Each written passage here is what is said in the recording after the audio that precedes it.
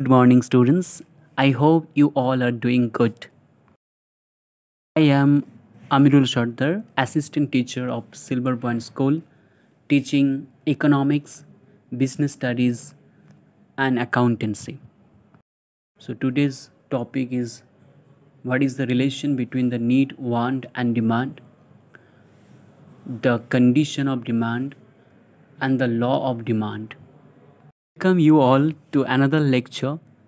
Today, we are going to be learn the principal chapter of economics, that is demand. Generally, people think about that demands are needs or wants, but the needs, wants, and demand have separate or different meaning itself.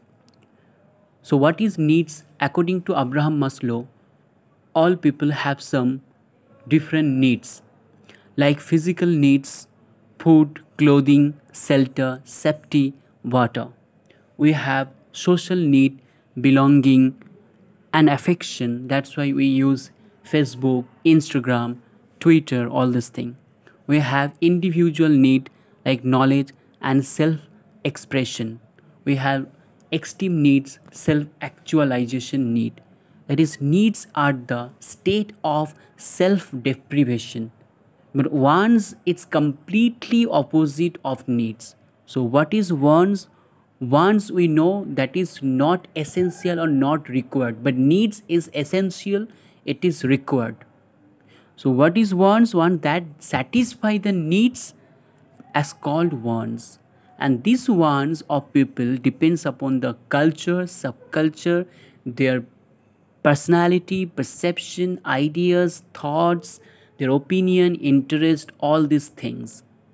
But the demand is different from the needs and wants. In society, or we have all the unlimited needs and wants.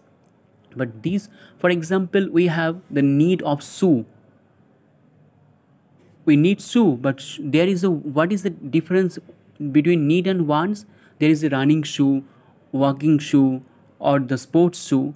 This specialization or the different categories of needs, that is called wants.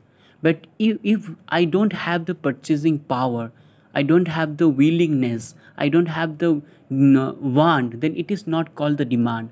So what is demand? Demand are human needs that backed by the ability and willingness to buy the wants.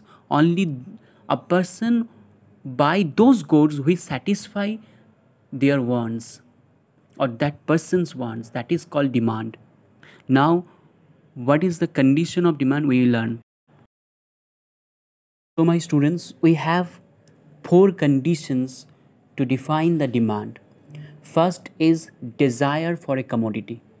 You have the desire to purchase that commodity. Number two, you have the purchasing power or ability to purchase that commodity. And number three, willingness to pay for that commodity. And number four, period of time. So demand is a measurement of a consumer willingness to acquire a specific commodity or service at a given price. The demand analysis and the demand theory are of crucial or importance to the business enterprises, source of many useful insights for business decision making by sales forecastings, pricing decision, marketing decision, production decision, financial decision. For all these decision, we need the demand analysis. Talking about the law of demand. So, what is the law of demand?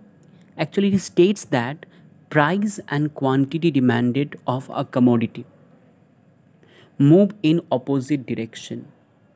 So, we take the two variables, one is price, another is the quantity demanded, and these two moves in a opposite directions. When the price of a commodity rises, the demand for it falls.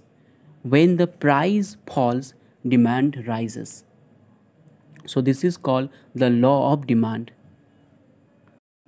So if you look the curve is downward sloping. When the price rises, the quantity demand of that product is decreases, but when price falls, the quantity demand increases.